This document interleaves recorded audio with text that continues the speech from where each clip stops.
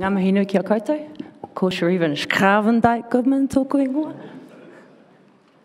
He whakapapa tēnei, ko Waiahau, ko Rupehu, Te Maunga, ko Wanganui Te Awa, Matua Ben, Te Repo. I'm in the same patch as you, and Aotea Te Waka. And for the nanas and the koroua in the room, my grandfather was in Ashford, so I'm from Otoko and Parikino. Kia ora. So anyway, I put that up here, not just because it's debuting again today on TV, and spoiler alert, Jon Snow still knows nothing, but I put that up there because I don't have a background in tuna, apart from knowing how to eat it. So I just wanted to highlight that Cheri plus tuna equals Jon Snow, as in Cheri knows nothing about tuna. But I do kind of apparently know a little bit about wetlands, so I'll talk to you a little bit about that. And a lot of people come up to me and say, hey, Cheri, what's a wetland? And I go, well, it's land which is wet. It's basically, in technological terms, poor drainage or accumulation of water. And some of our people knew them as repo, repo-raupo, repo-repo, mānia. Scientists know them as swamps, estuaries, fens, seepages, flushes, marshes, ephemeral dips, hollows, tarns, kettle holes, bogs, pahikihi, blankets, string mires, la la la la la.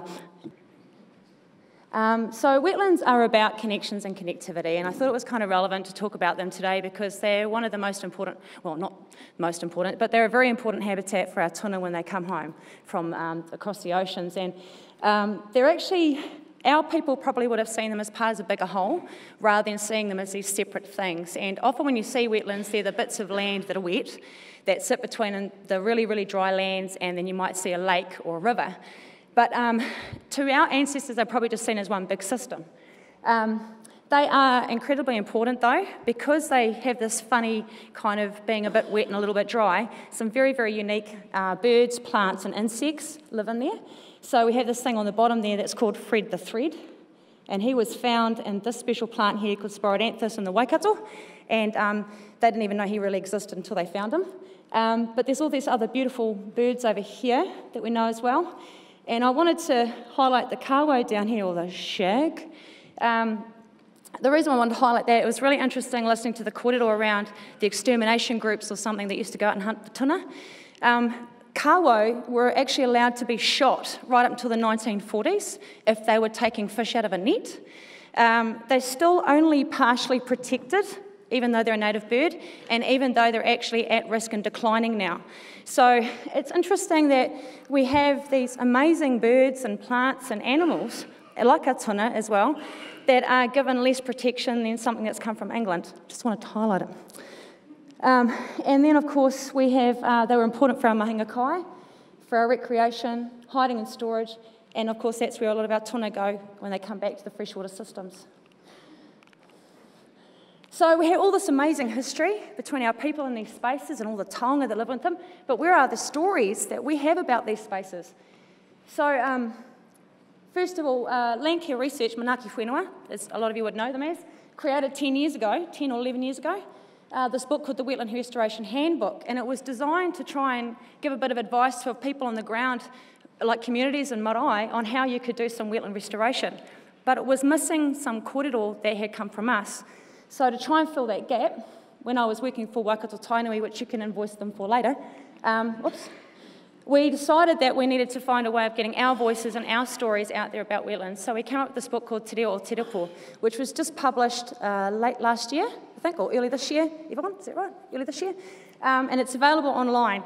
Now, because we're pohara and Manaki Whenua Press doesn't exist anymore, you can only download it off digital, but if you talk nicely to Yvonne, she might be able to help you. So that was our way of trying to get our stories out there about wetlands. That's a really blurry contents page.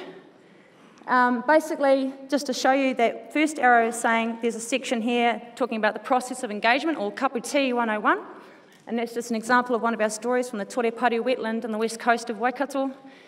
We have stories about cultural resources that are found in wetlands, so things like our kuta, and Garth Harmsworth, who's a bit of a guru in this space and has been for a very, very long time, created all these posters about 10 years ago, and we've tried to revitalise them and make them a bit more relevant to our people. So they're focused on what we valued within wetlands and how we might have measured how our wetlands were doing okay. Then we have tools and approaches. So this is looking at really trying to get down to the nitty-gritty and pull the stories out from our people. How are they doing their restoration? Why is the restoration important to them?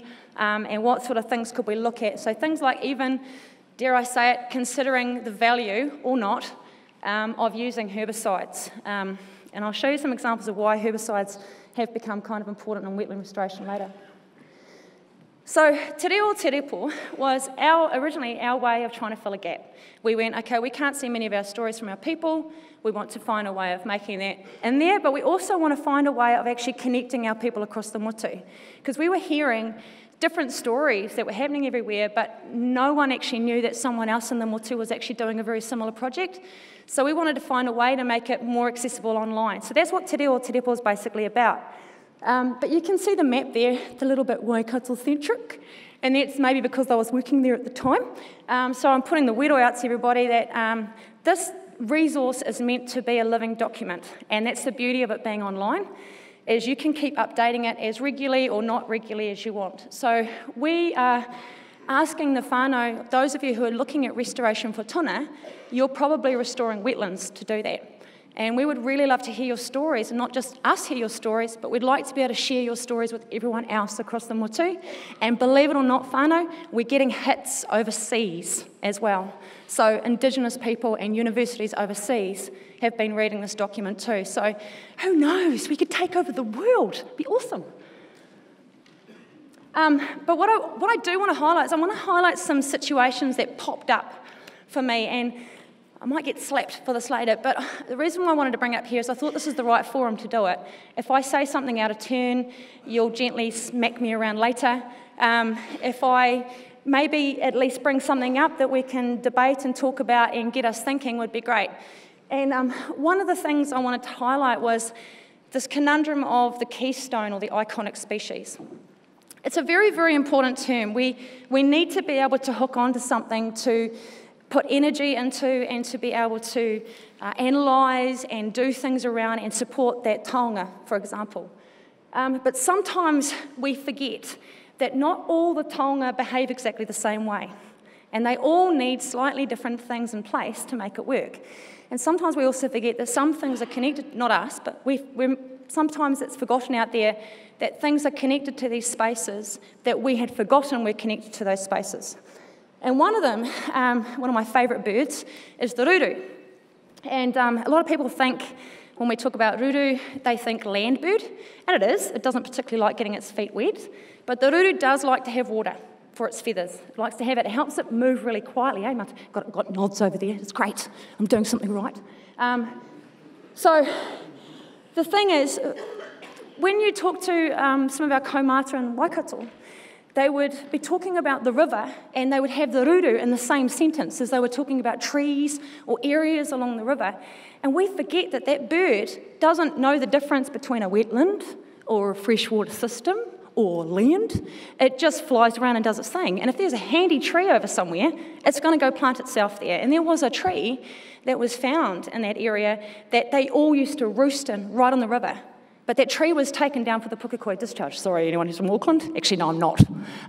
But yeah, so, you know, the ruru was a major and important part of riparian restoration. The thing is, though, when we're getting excited about doing riparian restoration, we all went, let's put wetlands everywhere. And, ooh, look, nasty willows and nasty macrocarpa and nasty pine trees. Ooh, they're from England, boo. Let's knock them down now. Chainsaw, gone. The problem is, it takes about 100 to 200 years for our native trees to get big enough for birds like the ruru to be able to nest in them. So in the meantime, you take all these trees out, lovely, flat, little kahikatea, about this high, and the ruru floating around going, well, thanks, where do I have to live? And dare I say it, my husband's an arborist. I plant them, he kills them. And he, unfortunately, one day brought home a baby ruru because he'd been asked to bring down a macrocarpa. And inside the macrocarpa was a ruru nest. So that highlighted to us that whilst we've got the best intentions of trying to make things native again and bringing back our taonga species, sometimes we forget that they've had to adapt, just like we had to colonisation. And in the meantime, all they've got, like the ruru, all they've got are macrocarpa, pine trees, willows and gums. So that was one thing that popped out. We're trying to fix stuff for the river, we're trying to fix stuff for the kereru, but we forget there's these other animals that are connected to that system as well.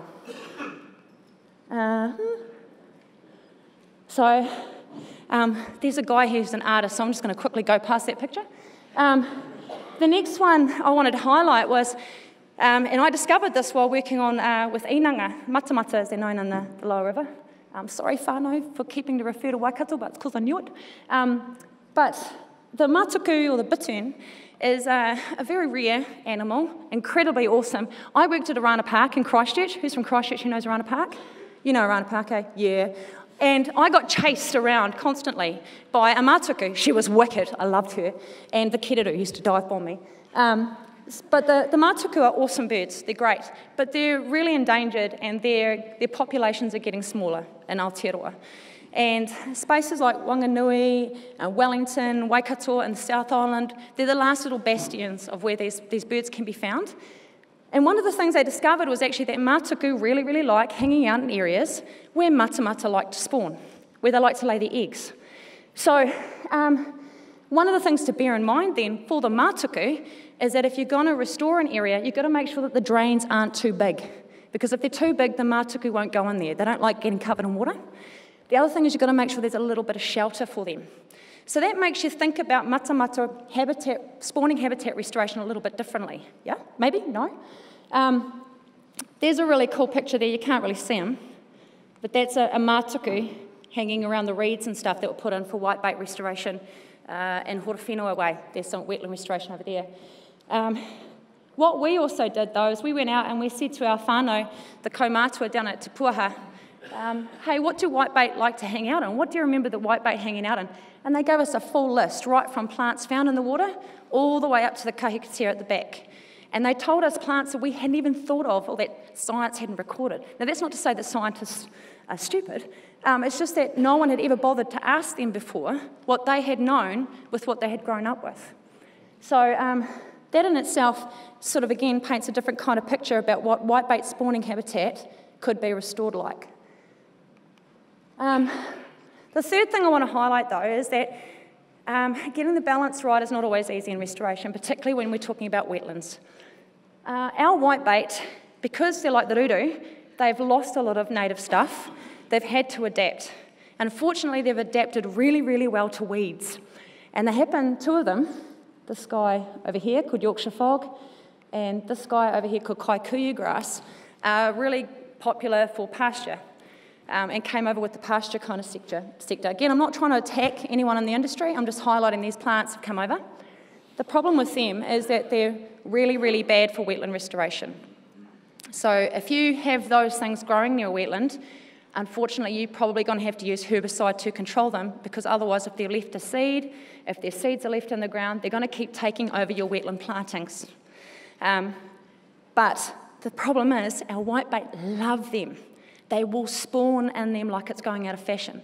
Another plant, this guy over here, excuse me, I'm not being rude. Okay, its names are Wandering Jew, Wandering Willie, or Tradescantia. Okay? I did not come up with the names. I just want to clarify that. So the wandering, insert whatever you like, is a really, really bad pest for our ngahere. So it forms really, really big, thick mats. It smothers out seeds, so our native seeds can't come through, seedlings can't come through. But when they're on the side of a river that has nothing else, our whitebait love spawning in them. And we had an incident in the Waikato where we had to kind of challenge a biocontrol, two biocontrols actually. They wanted to bring 2 insects into the Waikato to control that plant. And we said, don't you dare. And they're like, why? And we said, because that's all our whitebait have got in certain parts of Te Puaha. They've got nothing else. Unfortunately, until you can find something else for us, we've got no other way of protecting our fish. In that particular situation, that's where we had to do our compromise, and that's where we had to find our balance. But it doesn't necessarily mean it's going to be the right decision for everybody. But these are the things that came up when we were doing this restoration handbook. Because we were able to share our stories, we were able to share our insights, we were able to share our learnings, we could actually start understanding different pictures that were happening around the motu and start building better ways of thinking about how we restore things. Does that make sense? No? No?